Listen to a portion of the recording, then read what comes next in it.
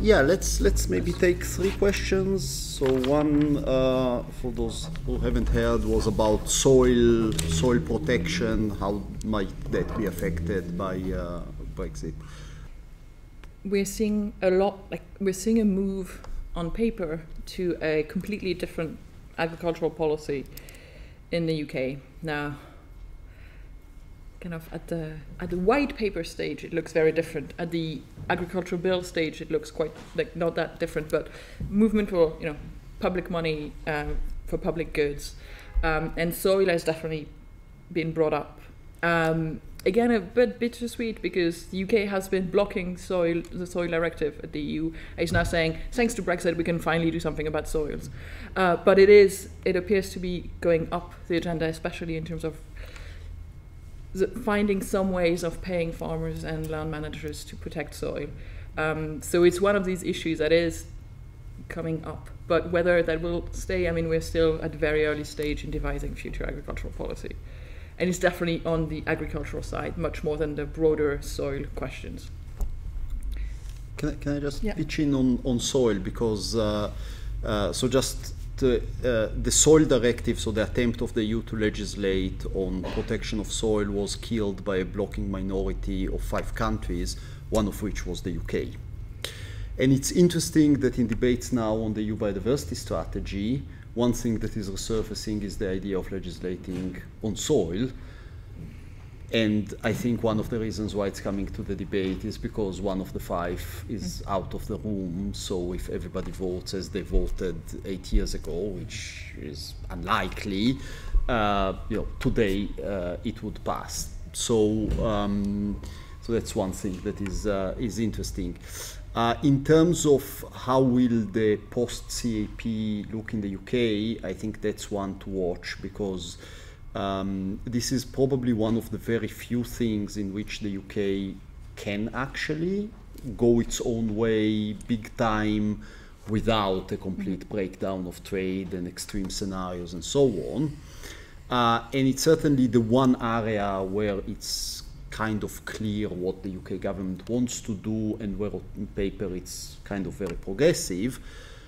Personally, I remain extremely skeptical because the reality is that almost everything the UK says it wants to do now that it's unshackled, they could have done under the current CAP.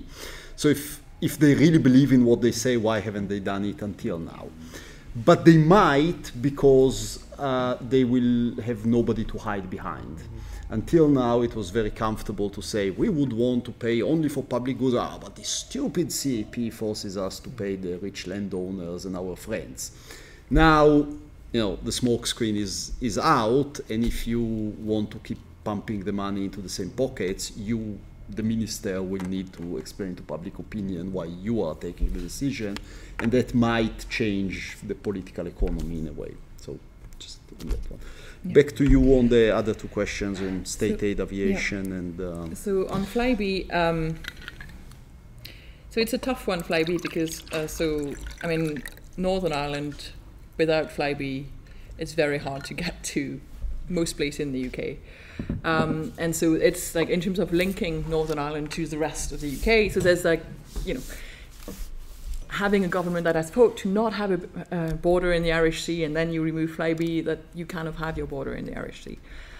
So that's why there's lots of political pressure. I mean, yes, there's people in Exeter as well want to go to London, but for the Northern Ireland case, it really is important, especially because we've had a big cut into rail and sail. So it's much harder to now go by, ferry plus train to the rest of the UK since January. So if you remove rail and sail and you remove most of the flights, it's get a bit tricky. So that's why there's a lot of political pressure, especially because this is happening as well with just the government coming back in Stormont, so hence even more pressure. Now, there is, if you ask people in Northern Ireland, they say, air passenger duty is actually higher in Northern Ireland than it is in Ireland, and this is why lots of people are flying from Dublin.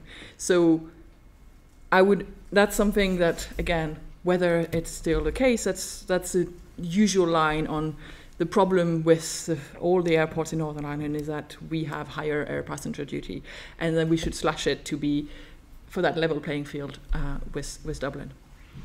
Now, of course, that goes really against most of the climate commitments of the UK government. But the message from Matt Hancock and other is like, people should keep on flying. It's really important for the connection in the country, and the airport, flying has decarbonized and is decarbonizing more. It's a tough one because it's a country divided on two islands, and you do need some connectivity. But whether how you then provide that connectivity is it's very difficult. But that's not, I can't really, I'm not an expert definitely in air passenger duty. In terms of setting standard and adhering to it, I think that's where, if we are teaching environmental law in general, we say at least in the big difference between EU law and international law is that it's got a bite. It's very rare, but you can get a very big fine at the end. And that's something that is that's something that we're going to lose in the UK, definitely, because there's problems with, who would you you would take money from one government to give back to one government, right? It would be, one department paying the courts, and that money would go to the Treasury.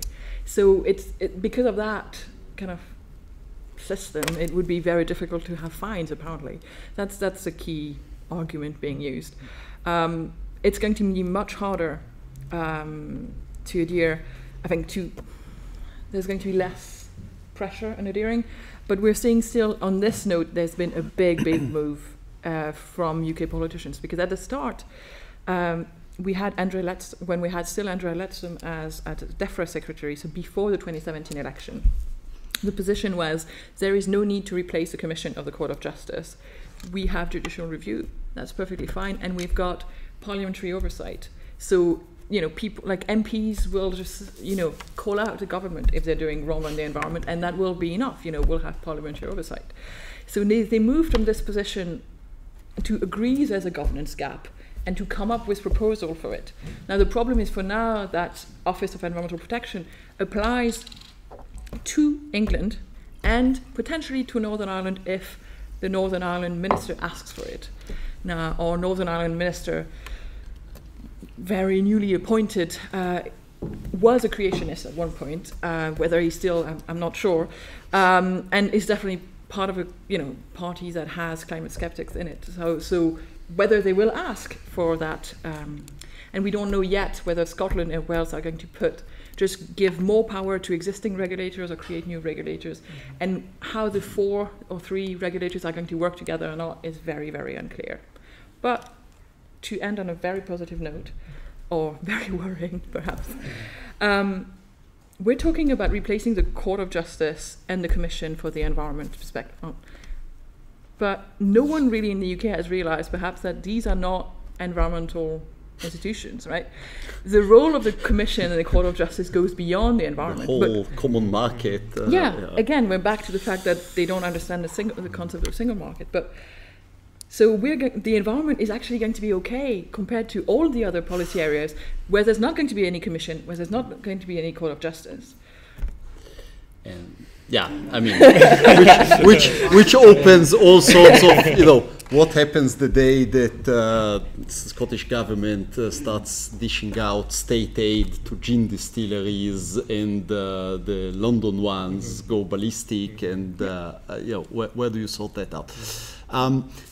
One thing I think it's worth to throw in is that there is a little natural experiment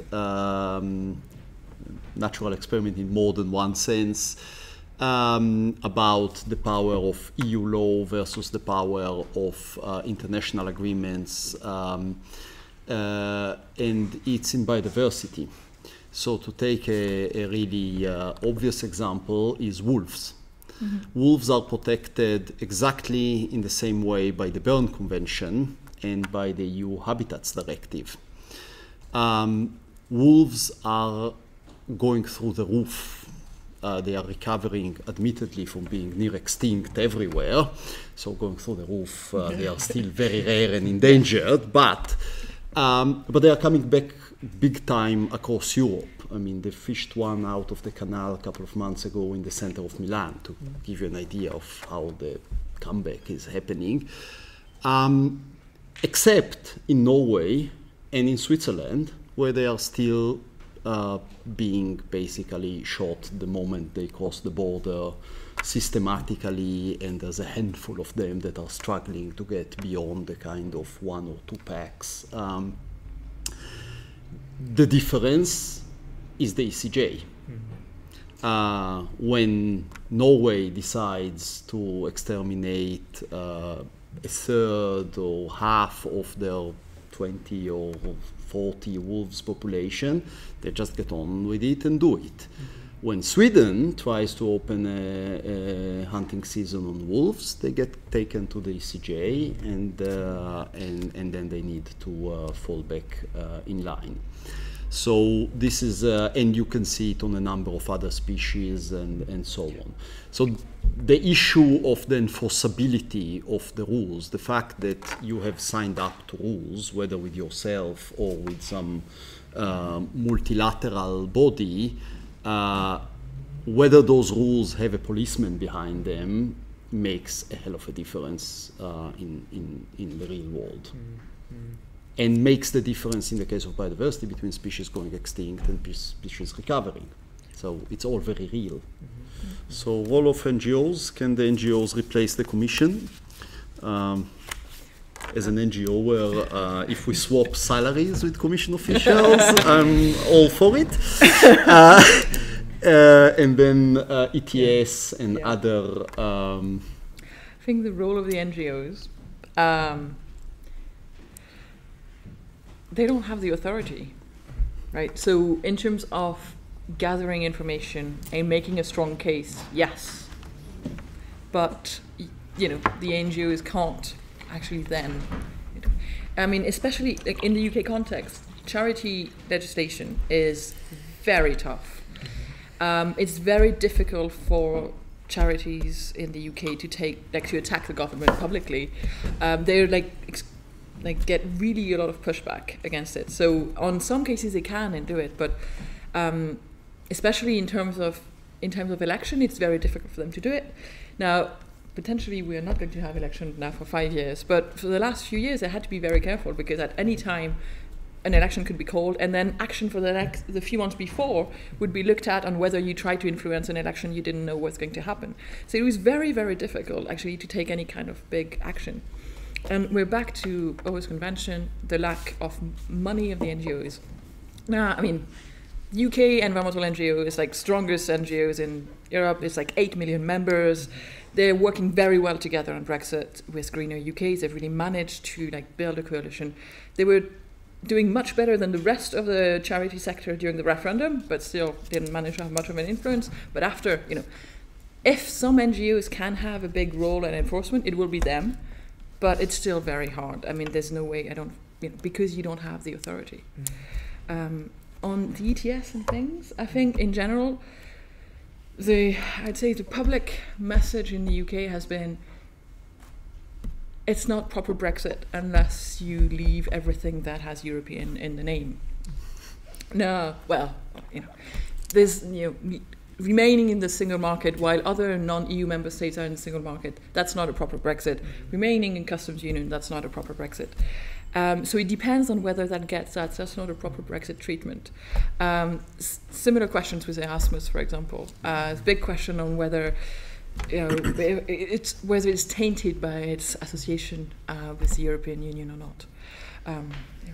I mean, on that, it's interesting to see which issues become politicised and which things become labelled European, because there have been numerous situations whereby people in the UK have said, well, the EU wouldn't do that to us, would they? In the example of, say, medicines or whatever it may be, whereby if it's advantageous, then it's no longer necessarily European anymore. And so Erasmus, the exchange programme, could well be an example of that. And so this is where it gets really interesting in terms of the next 12 months, because how do certain issues get politicised and labelled could well shape the way in which policy and legislation is adopted immediately after this critical juncture for the UK. And on that point, and linked to NGOs, I mean, as you mentioned, NGOs are very popular in the UK. I mean, there's 8 million members, as you were saying. But there's obviously different types of NGOs.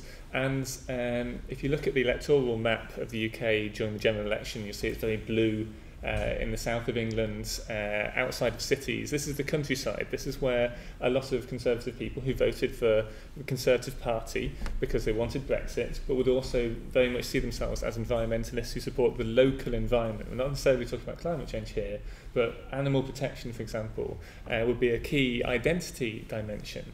And so we were saying earlier about why does the UK want to champion the environment now when it could have gone beyond the standards earlier? Well, the environment is actually a very useful case for the Conservatives to champion now, because they lost a lot of ground when it came to fracking previously, because quite a lot of fracking sites in the UK are actually in Conservative heartlands. And so now we have a new situation whereby people who wanted Brexit in the Conservative seats, and we know that because they voted Conservative, say, when many of the other parties were not championing Brexit, those voters can now have their confidence in local environmental issues shored up. Green and pleasant lands of England, the countryside, animals, and that understanding of environmental protection can be really pushed forward here, which ties to the NGOs dimension, because so many people are part of NGOs who also voted for Brexit and want local environmental protection to be champions. I think maybe to add on, so on the issue of the NGOs, I mean, apart from the obvious one that, yes, I mean, we can gather information and take it to the Commission, we'll be gathering information in the UK, but where do we take it, which is the obvious one. But I think it's worth thinking about some of the other implications. The Commission enforcement machinery has something remarkably democratic about it. You don't need to be BirdLife that is well structured and has in-house legal competencies and a big network and a name and so on. I mean, you know, any small one village NGO can file a complaint and get a hearing. Now, obviously, I mean, the reason why I think you should be members of BirdLife Partners is because if you are structured, you know what you do, you can do it better. But there is something fundamentally democratic about the fact that you don't even need to have an NGO. I mean, a single citizen can signal to the Commission that the law is being broken, and the Commission will at least look at it.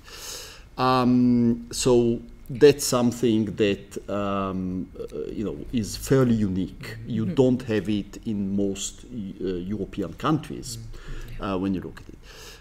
And the other element of it is that the Commission takes the initiative. So it doesn't cost you money. You don't have to pay a fee to the Commission. You don't take a liability. Nobody can sue you because you've talked to the Commission, and so on.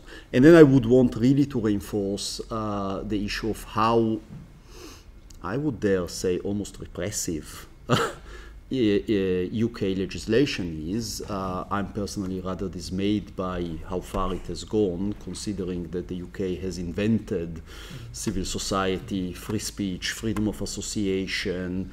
It was the country where, back in the days, you know, any communist and anarchist could go to the home of capitalism and say that this is all nonsense, and still operate freely, kind of, on a good day. We are now in a situation, for example, this legislation that prevents you from saying pretty much anything about anything before elections is something that doesn't exist in any other European country I'm aware of, and is highly questionable on a kind of democratic grounds from my point of view, because, I mean, surely the point of civil society is to influence elections, in a sense, not to tell people to vote for this party or for that party, but if I think that the environment needs to be protected, or if I think that human rights need to be protected, then challenging politicians and saying, well, your proposal is good and your proposal doesn't, that's exactly the democratic service that makes democracy meaningful. So I think we need to look a little bit beyond this kind of slightly complacent view that I think a lot of people in the UK have of the UK as a global environmental leader, a shining example of democracy, a place where civil society is better than anywhere else, and so on. Sometimes it's true, sometimes it's not at all. I mean, the UK is a complex, messy, contradictory country like every other. So it's also, I mean, it's not all this Empire 2.0 and all that, or Kanzuk. It has a very narrow perspective of the Commonwealth, which happens to be countries with white people in it. I mean, you don't speak of having exchange program with India, okay? There's lots of great universities in India. Lots of problems right now with universities in India, but still, you know, don't speak of that, right? So it is quite problematic, and we can see, I mean, there's actually not that much interest in Canada or in Australia or in New Zealand with having these kind of exchanges.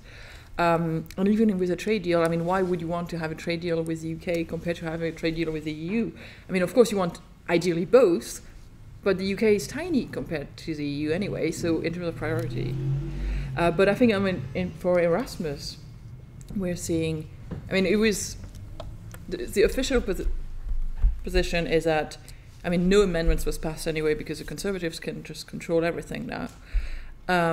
And the government is still trying to negotiate something, like if it's in the interest of the government. The problem is that Erasmus means it allows students from poorer background to travel and to study abroad. Students who can afford to go on a gap year to the US, you know, it's not your poor student. So I think that's where the issue is, and that's where I think there's been lots of pushback against the vote in the Commons, with people saying, you know, I would never have been able to go without not just that exchange and the fact that I don't have to pay fees, but the fact that I get an Erasmus grant as well. And don't forget, Erasmus is not only about education, there's also the youth yes, part of course. Erasmus. So even a person that is 18 years old or 17, not studying, just has to work because there's no conditions, has to work in the family, he or she will have a grant to go for a week abroad. That can change his life. Yeah, and I mean, from a research side as well, there's lots of things for, you know, going and teaching in another university as well, and like, there's, you know, things. There's certainly so on the I think that the dreams of empire, I would agree that there's a lot of delusion there. Also because I mean, there is another fairly plausible candidate for leading the Anglophone world. It's a fairly big, rich, powerful English-speaking country, and it's in North America, just about south of it. So, so I think, you know, that's about harking back to a world that doesn't exist anymore. And by the way, I think we've seen that it also gets fairly negative receptions because the memories of the empire are not as warm and fuzzy in other parts of the Commonwealth. So, I have my serious doubt about that. But touching on the Erasmus issue, there is a whole bunch of other things that risk being lost aside from the level playing field legislation and so on, which is the big one. So just to quote another one that is very small in terms of money but hugely influential is LIFE.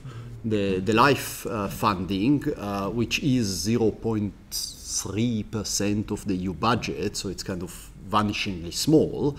But there's a whole bunch of species that would have gone extinct by now if it wasn't for LIFE funding. And our organizations have been working with it a lot, and LIFE has been one of the things that have been gluing together the conservation community in Europe, because very often LIFE projects are multi-country, and there is a whole kind of machine for passing best practice, and one of the things that really in the last 30 years has taken us from a situation where people reinvent the wheel and spend 10 years failing something that someone else has already failed a decade before and so on, to a situation where we have a pan-European conservation community that is working together with expertise that are being shared, working together across the range of species, across the migratory lines of species,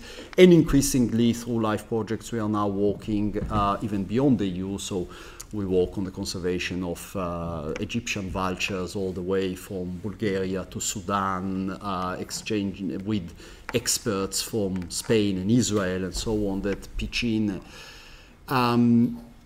If the UK pulls out of it, you are isolating the UK conservation community from